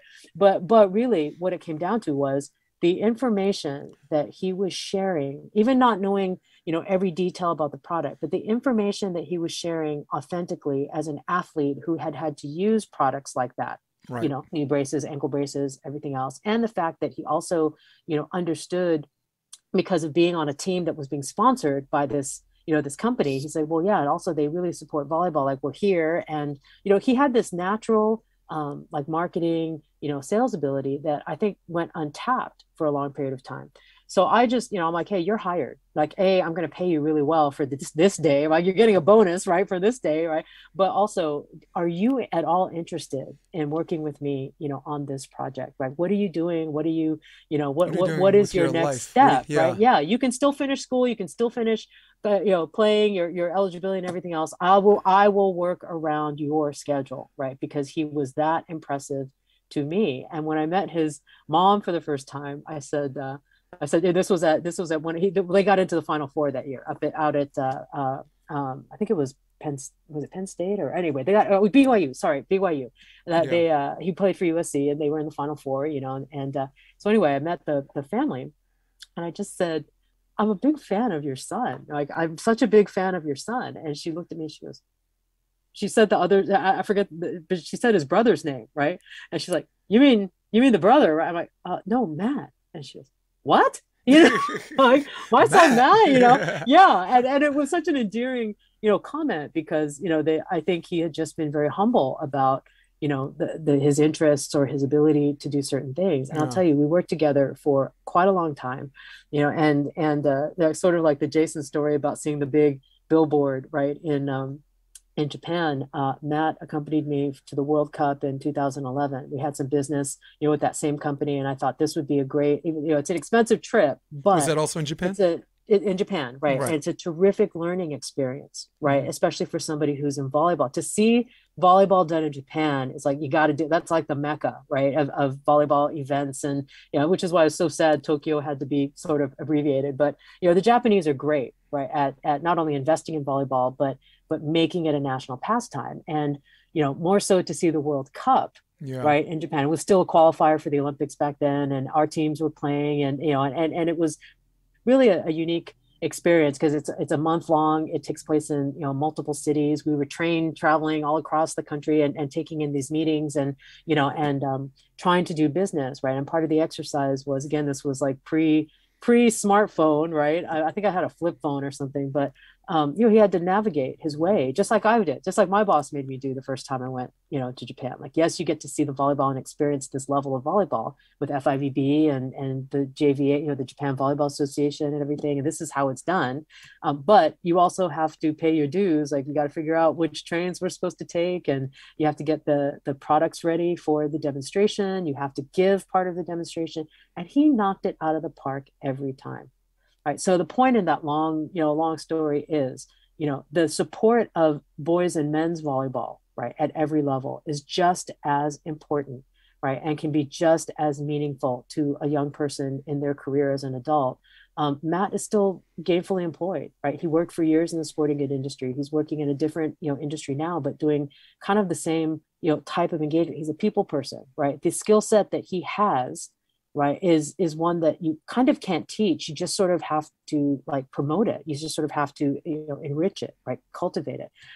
But again, one of the best people I think I've ever worked with, right, one of the people that I've really trusted a lot. But I have equal stories about women and young girls that I knew when they were 10, 11 years old and playing club, that Yeah. then became interns, and then became my assistant or my colleague, or somebody that worked with me on a project. And that, I mean, this because you've taught, you've coached kids. To see a young person that you knew, as a 10-year-old, right, to see some of these young girls in this room that we had together, the other night, and then to come back around to their lives when they either become coaches or play in college or don't play in college, but continue to keep volleyball close to them, right, as a part of the lessons they learned and the friends they made. And then they come back to you and say, hey coach, I'm working at Nike now, and I'd love to be your provider. Or, hey, I got Good this new business. job. Yeah. Yeah, I passed my exam, the bar exam, and I finished law school and everything else. And my law firm, has some money to donate to, to a charitable cause or philanthropic, organization. Like, I'd love to make that a volleyball program. See, that's That's how the you build outcome that we're relationships. trying to get. Yeah, Well, exactly. the two, That's yeah, why we do what we do. Right. the two most important things anyone's going to get out of what you just said in this beautiful story was, one, talk to everybody because you never know who you're talking to, right? Like the even the mom was surprised she Right. was talking about one Right. son. You just never know who's flying under the radar, who either just has potential or is just surprises you by being just an outright savage. Right. Two, and this is something I learned as a returning adult student, getting my degree in theater performance, that I now Mm-hmm. tell everybody, well, everyone that'll listen that I'm coaching, but particularly the juniors, and you'll love Right. this. Your reputation has started the day you said, I want to play volleyball. Right. And the reason is, if you are a nice person through high school, maybe through college, right? And then the person you were nice to, right? Maybe volleyball's not their thing. Maybe they can't do, they can teach, right? Maybe they're coaching, Mm-hmm. maybe they're a recruiter, maybe this or that. And if you see them 10 years from now, the person they're going to remember is the person that was a douchebag to them. And I said douchebag again, That's twice right. on one podcast. Uh, or the person who was nice to them. And that person might think it's unfair, but because in a 10-year period, right? Maybe you were an idiot as a kid, but you're different. You're not that person anymore. But who does that person remember? And Mm-hmm. and even if they do say yes, how much work do you have to do just to bring it back? So it's one of the you're acting very much like acting volleyball. Your reputation starts the Mm-hmm. day, my professor said, the day you say I want to be an actor. That's when your reputation starts. Right. And that's how you use the word reputation, so it doesn't sound like a more of a social thing for the kids, where it's more of how they want people to see them for who they are, right? Right. Because Right. reputation, so a lot of people think reputation, because the word gets a bad rap, right? It gets beat up a lot. It's I'm worried about, misused. It's yeah, I don't want to misused be, more but it's often not than good for not, my right? reputation, because people Yeah. might think this of me. But if your reputation was already intact, they wouldn't think that of you, because they know who you are in the first place. So, Right. so if your reputation's intact, you can use that to funnel and to push lobby and send the elevator back down. You got somewhere to be, right? I have lots of places to be, but I carved out time for you.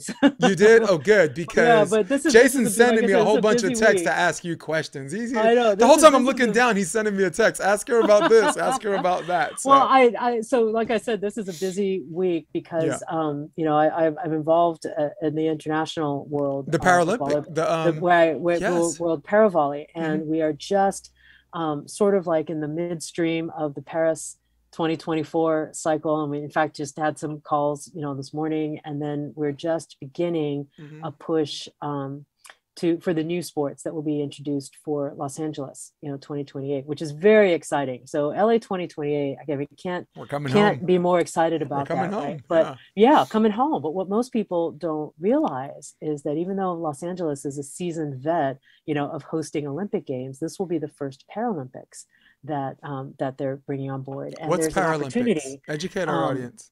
I have so to the interrupt, because this way Yeah, they yeah. can So the appreciate. Paralympic Games are games that provide sport opportunity and competition at the highest level for athletes with disabilities, right? And although you would hear it called parasport, adaptive sport, there are that's probably the most inclusive, right, of any areas of sport, because you don't have to necessarily be a person living with disability to enjoy adaptive sport, right? Sitting volleyball or goalball. I'm a huge new fan to goalball, where it's for the visually impaired, right? And you play with, I mean, you can get hit in the face with a ball if you're not careful, right? But I don't know, there's something about that makes me feel like, wow, okay, But that's that like go the ball is like a ultimate Nerf thing, equalizer. It's right? an ultimate equalizer. Yeah, Yeah. it's a softer ball, obviously, but at the Paralympic level, which I got involved in through sitting volleyball, right? I'd always been a fan of the different disciplines of, disabled sport, in volleyball in particular. But it wasn't until, more recently, just before the Rio Paralympics, that I got a chance to become involved,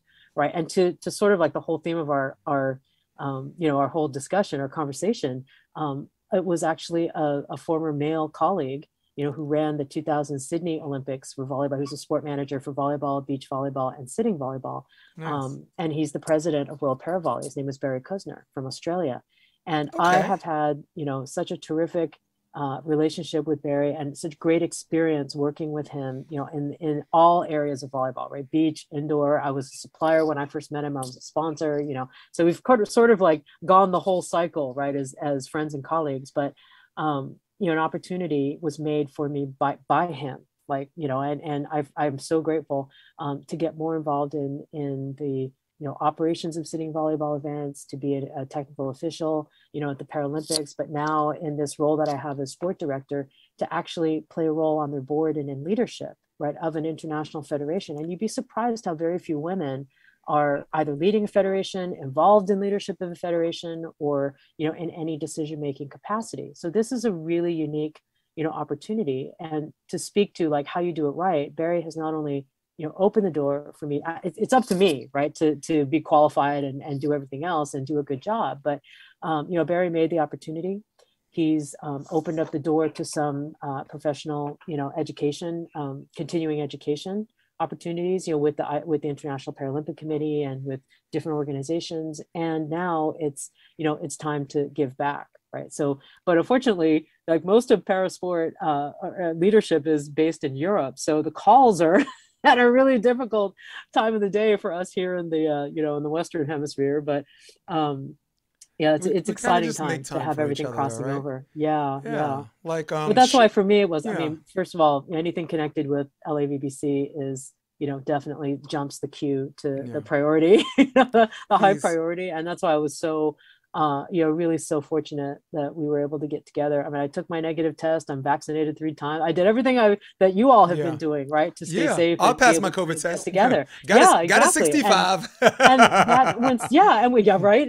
And when something means that much to you, you think about the people that are involved and you do what is necessary Mhm. to do, right, to be able to get together and be together in Yeah. person. Did you get it yet? Did you get COVID yet?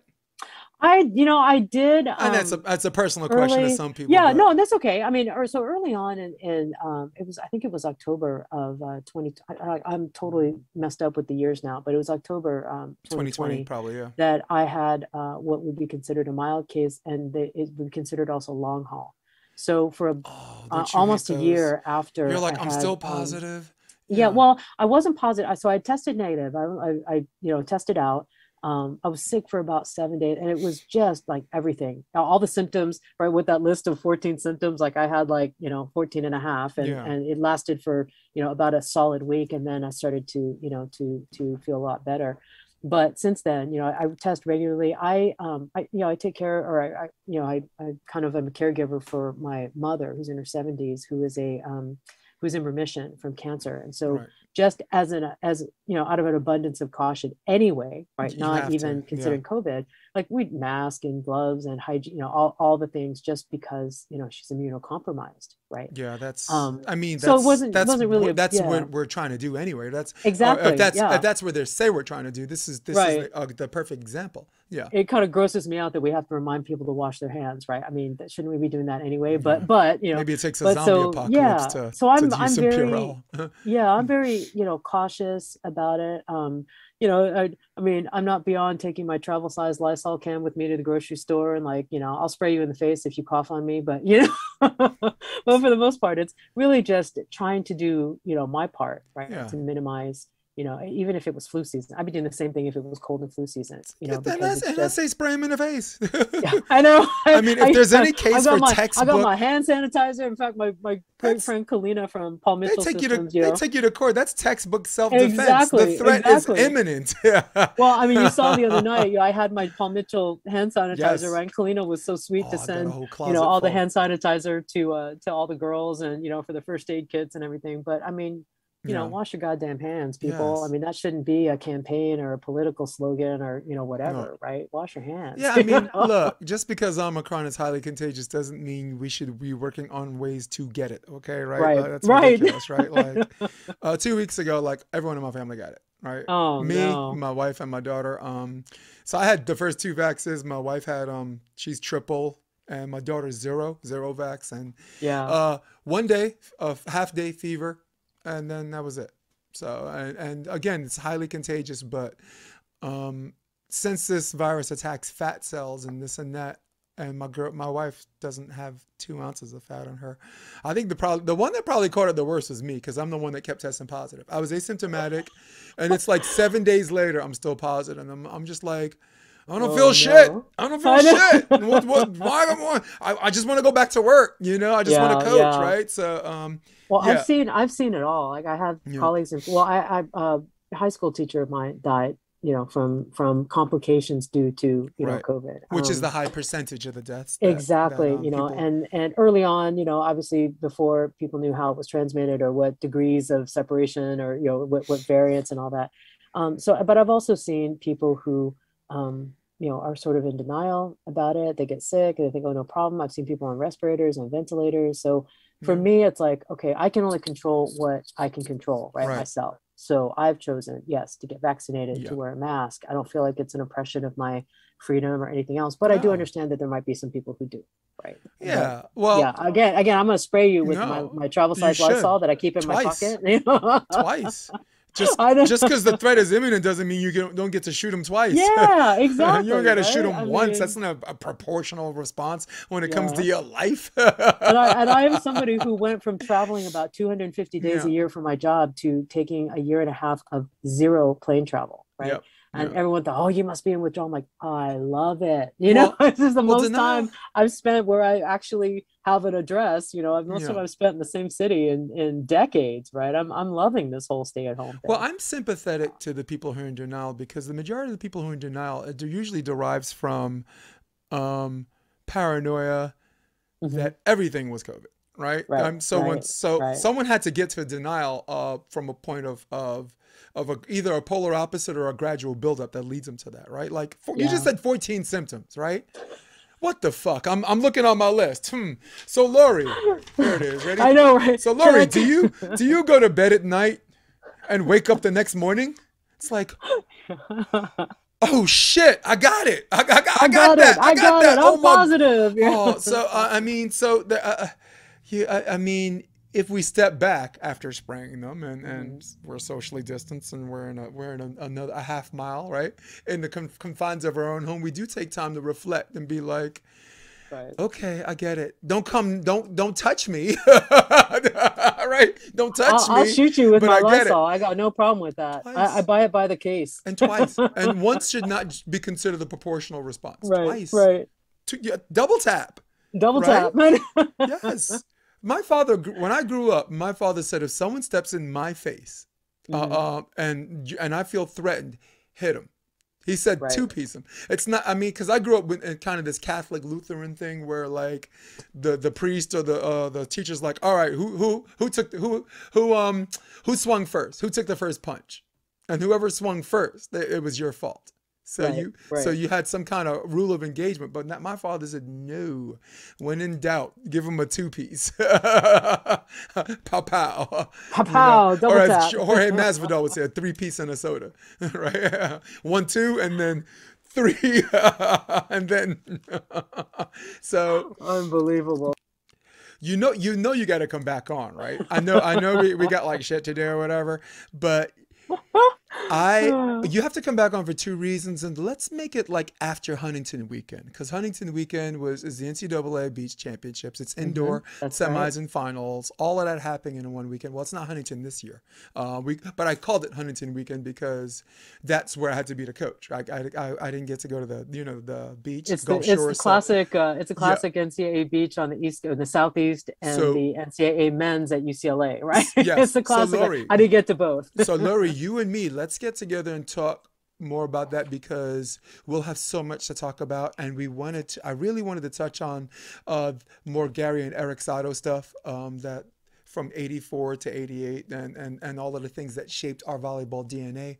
Yeah, Lastly, yeah. I have a project coming up called I Heart Volleyball, which I mean, someone you know everything, and maybe you know about it, you don't, but we've kept it really really quiet. It's basically we're going to be live streaming beach volleyball, indoor volleyball, Central Park volleyball, Texas volleyball, 21 different live streams from 14 countries.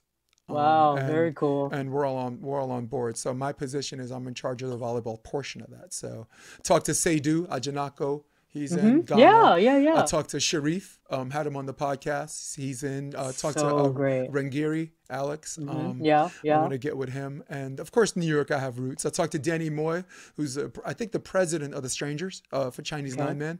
Hmm. And we know about some Chinese Nine Men. I mean, Yes, don't make me yes, show the yes. videos, I people. was just telling somebody Yeah, to look up Chinese nine man because they didn't believe me that yeah.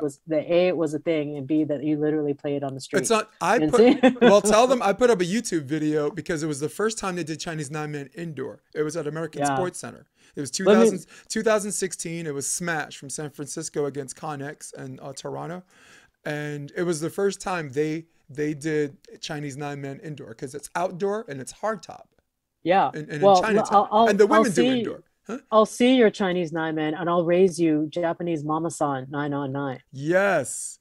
And they will kick your ass. They're that Yes. good. Yep. They're that good. We hosted Don't get me one of the wrong. I could use a teams. good ass kicking, but I I think know, I'm but gonna you know, pass on they this one. to talk about longevity in sports, right? Yeah. They've changed the rules to, I mean, there was a woman who was 92 years old Right. playing in this tournament in Japan, right? I Yep. mean, it's fascinating.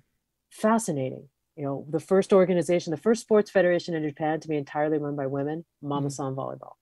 Yeah, It's I like that. fascinating. And people have to be reminded that volleyball was what 1896, right? Hmm. Is that it? 1995, Volleyball yeah, was yeah. originally 9 men. People don't know that it was originally 9 men. It wasn't sixes. Nope. So some people should know. Let me put a nice little picture up on you as a segue to the continuation of what we want to do. There's a great shot of Oh you for no. Paralympics. This is Tokyo. That's a great look at you. You're like in a suit. You're in a lot of trouble. I thought you were going to I court. know. You I know thought you were what's going so to court funny? instead of a volleyball game. Okay, man. So you know that is our official formal uniform, right? From the games, from Tokyo Paralympics and Olympics. It was the same. And I really like that because for the first, even though the two organizations are completely separate, you know, Olympic committee and the Paralympic committee, I like when there is cooperation, you know, and to be able to showcase, right, both logos, right? And Tokyo was great, but it's so funny, like that, you know, you get the I played different roles at the games, right? And this one was actually working, you know, in the competition area, right? So I had to have the official uniform and everything. And I mean, a lot gets lost in translation. I remember when the FIVB changed uniform suppliers, we used to have these god awful yellow shirts, which they still have, you know, but it was it's like such a high self esteem moment when you see the translation of the sizes, you know, and the average size is 5XL, which is like a small in, you know, American sizing, right? And it's like, oh man, I do not want to That's be the like a Japanese for you. 10XL or that's the thing, right? But I mean, yeah, there's always that trepidation, right? When you sign up for these multi-sport, you know, endeavors, you have to get a uniform. And what if they don't offer tailoring? And what if they don't, you know, have this? Like, oh my God, I got to go on a diet. You know, my uniform's not going to fit. But it's just, you know, it's so hilarious because it's been a while since I've been on that side of the competition, you know, so it's been like since 2019 since I've had to do a uniform fitting, right, for the thing and freaking out, right? And I put the first, you know, the sizing they give you, right? I put the first jacket on and there's like 4 inches of arm, you know, like traveling down, you know, and it just, oh my God, that's probably the most stressful part of the Olympics and Paralympics is the uniform fitting. Yeah, I've always liked long sleeves when I played. Yeah, I went from long sleeve to no sleeve, you know? Oh, we're Yeah, talking about like you could. I mean, this was it was unbelievable. Like the yeah. jacket was too big, the pants were too big. I mean, it was. I could wear my sweatpants and put the formal pants on, right? Yeah. So then they kind of look at me like, okay, did you fill out these sizes yourself, or did somebody else fill them out Some for gonna you? fall But off, right? Yeah. oh When I my played in gosh, Germany, it was the opposite. Everything was tight. I had it was tight. Yeah, it was long too sleeves tight. and these high and tight shorts. And I had like the little spandex on it, so the Yeah, spandex was sticking out of the shorts. It's kind of a hot mess. there's some But fun horror stories from yeah. every games. So listen, you have to come back on because we I did want to talk about Rio, the crowd in Mhm. Rio, and Sure. the cheer against thing, which is very much like the UFC, very much like mixed martial arts. So I want Yeah. to talk about some of the challenges that you had going there, and I think that deserves to be at least a huge chunk of a part of another episode on its own. I want to talk about Gary and Eric. I want to we're going to talk about these 14 symptoms. So much to talk about. I heart volleyball, and we want to talk about some of the other challenges that were that I edited out of this podcast that were hot button topics. But I don't want to talk about that thing just for shock value. That's not how Yeah. that's Yeah. not how I do my podcast. That's not how I operate. And the only reason why I brought it up, and again, people will know what I'm talking about off camera and y'all could call me about it. Come see me. It's highly personal to me because say sport wise, there's different cultures in New York and there's different cultures in California, right? Like if a game Right. is over and the kid's waiting for their parents at Starbucks in California, a coach sees them, she's fine. If in New York, if a guy goes by a coffee shop and a girl's waiting for her parents at Starbucks, he's like, "Are you crazy? I'm waiting. I'm not. Yeah. You ain't. I'm not here. You know, no." So there's not a one size fits all as far as safe sport is concerned. And the cool thing about safe sport is when in doubt, call somebody. When in doubt, report it. And this Right. way, because if you report it, right, you learn. And Yeah. rules get modified, and rules get understood, and rules get tightened, and how old is safe sport? Don't ignore it. Well, the U.S. Center for Safe Sport came online in 2017, you know, in March of 2017. And Wow, talk the about but the timing, huh? concept, yeah, but the concept of safeguarding, you know, or safe sport, you know, is has actually been around, you know, as long as sport has. The only problem is it hasn't been widely understood, you know, what it means. The practices have been sort of left up to you know, okay, well, what do you think we should do, right? Club director or coach. You know, the basic message is don't ignore something that happens, right? The movement now of people who are coming forward and talking about, experiences where they've been jeopardized or abused or, in any way, shape, or form. The average person who has been victimized or is a survivor and reports is in their 50s by the time, for an incident that could have happened when they were children. Well, that's Right. because their psychological growth was stunted and they Mhm. didn't know why and they didn't figure Right. out until later on. It's You know, I trauma. had a It's bout, dude, I trauma. had a bout with my piano teacher that I didn't figure out how that shaped me until Hmm. I was like 33, until I was divorced. And then I had to really just look at some stuff. You just have to process, right? I mean, it Yeah. takes time to process and understand. But, as far as, what some of how I got involved was through my volunteerism to USA Volleyball, serving on their board. And we can talk about that, it's a whole nother podcast. But in a And we nutshell, will. We yeah, have, we it's will. important. Yeah.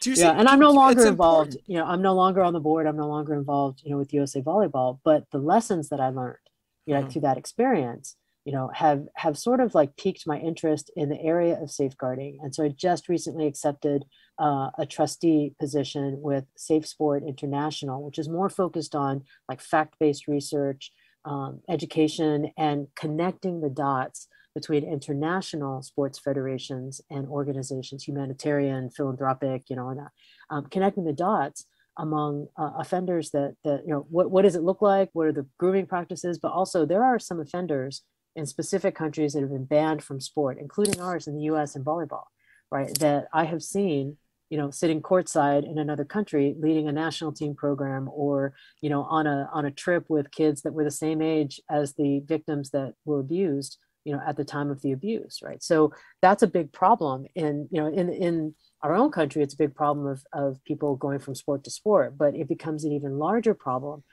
at the international level, because the countries aren't talking to each other. Safe sport in every country is not governed or overseen by the same entities, right? Whether it's law No. enforcement or government or private, sector. So, so it's a really big area of interest for me because I learned a lot. When I was involved in the governance at USA Volleyball, I learned a lot before that. I saw a lot as a club coach and a club director, in all different iterations of my life, in that. Um, but really, what for me it comes down to is the kids, that I meet almost, monthly, daily, weekly, the coaches that I meet.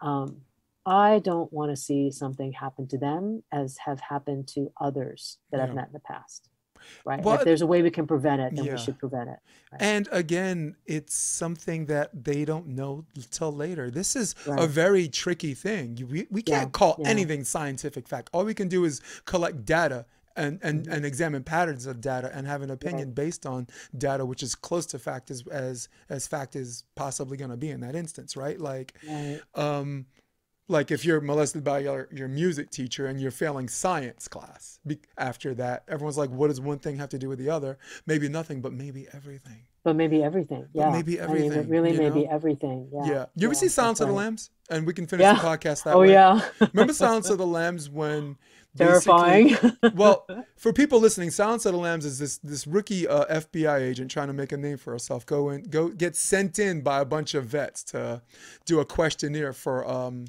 a shrink who's also a serial killer. Eats his victims, right? Hmm. And they're like, just stay with the questionnaire. You don't want this guy in your head. So basically, she doesn't do that.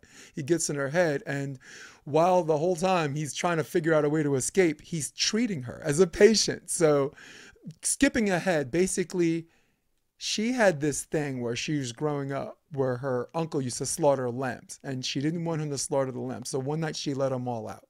The uncle got very angry at her and sent her away, and eventually killed all the lambs. And she just kept having nightmares and nightmares and nightmares about these lambs screaming at night. Probably like sound like a baby. If anyone's ever have a kid, you're like, I can't take it. I can't take it. Put headphones on. I can still hear this little thing. But the question, and this is definitely how we're gonna finish. Hmm. He said, "Do you feel like if you catch Buffalo Bill?"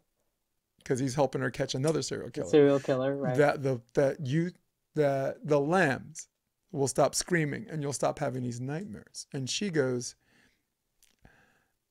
I don't know. And he Hmm. goes, thank you, Clarice. And Honest that's answer. and that's it.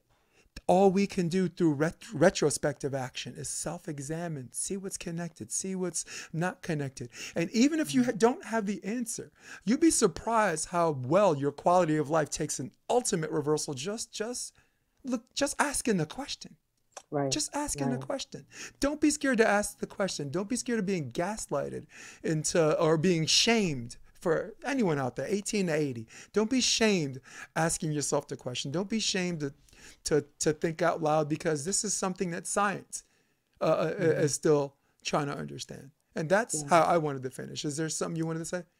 No, I mean, that's a perfect way to to finish, but then to segue into another discussion, about that, because, I can tell you firsthand, for me, the lambs don't stop screaming, right? And I had to really think, when I was finished with my whole experience, with USA Volleyball and some safeguarding practices there, I had to really think about, could I continue, right, to advocate for these survivors and whatnot. I had to find a different vehicle to do that in, right? I had to find some allies, and I had to reconcile with the fact that I can't do it all, and nobody can do it all, right? So then you have to pick the place that you think you might be able to affect the most change, long term. And for me, that's twofold. It's one, getting into the international side of safe sporting so that there can be some connectivity, right? Trying to help, whether it's trying to help countries develop their own safe sport program, or trying to align countries that already do have safe sport programs so there can be some communication. We've already caught several people that have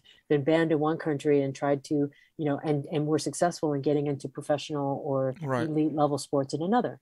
Mm-hmm. But I think the thing I would want to end on today, that speaks to that question, right? That last question is, part of the process, right, is sharing, the knowledge, or just being an advocate or an ally, for these young people, right? Whether it's girls or boys or anybody, right? A young person who needs that support, right? Who needs that, to hear that, okay, it's not always going to be this way, or this happened to me too, or, whether it's bullying or discrimination or whatever it is, digging down into the place that, where it starts, right? The young kids, it's I think that's probably, for me at least, the place that I found that continuing to share with these youngsters, continuing to give them other examples of other people who have ascended to some pretty, interesting things in their life. Okay, great. If these kids can pick up even just a tiny percent, of what we're talking about, then okay, that's one more tool that they have, in their toolbox that they can use when they move forward. And then maybe with that shared knowledge, they don't become a victim. They don't become, susceptible to, to the grooming or to anything else. Like, it all does tie in, right? And they also have to be surrounded, by good culture, right? Plus people that are looking out for their best interests, like the coaches. That exactly brings us right back to where we started our conversation, and why it's so important, what all of you are doing with Los Angeles Volleyball Club and other clubs like you that are trying to achieve that same culture, and protection, right, for their students, really, for Yeah. their athletes, for their students of the game, right? So Yeah. yeah, that's Yeah. I like that's a that. lot to talk about. Yeah. Hey, to quote a few good men, why do you love them so much? Because they stand on a wall and they say nothing's going to hurt you tonight. Right. No, not on my watch. That's right. Not on my watch. Um, People want to know more about Lori Okimura. They're like, I want to know more about this girl. I heard Jason do all this talking. Does she have a website? Does she have a YouTube page? I don't want. I just want Lori. I don't want Jason and Lori. So where do people get to know you? The best place What's is, your I handle? keep some social media presence as public. Like, I'm on Twitter, Okay. Lori Oki, for short. Mm-hmm. Happy to connect on LinkedIn if it's professional. I'm not really a big TikTok. I mean, I tried TikTok in the very beginning when I was Man, in them China people are for an event, crazy. and Them yeah, people are I don't know, man. crazy. Like, identity theft. It's like identity theft or something, So anyway, but yeah, I mean, social media is a good way to find me. I no longer have, any sort of, like, website presence. I when I closed my business, I sort of, like, took some time out, right, from being in the public space. Like I said, people don't know or don't need to know, who I am. But if you do want to connect, the best ways would be, through social, right? I like that. Cool. And with that being said, Lori might love you guys, but me, I don't love you. In fact, I can't stand you. In fact, I am out of here. So for all of you at home, for all of you on your iPad, for all of you on your desktop, who runs the world? Old school, baby. For all of you on your Droid, for Lori Okimura, this is episode 127 of the Option Podcast. Stay with me. I'm going to hit my music. But for now, we're out. Come check out the Option Podcast on optionvb.com. It's also available on iTunes and Spotify and on YouTube under the NY Varsity Sports handle. You're going to love what you hear.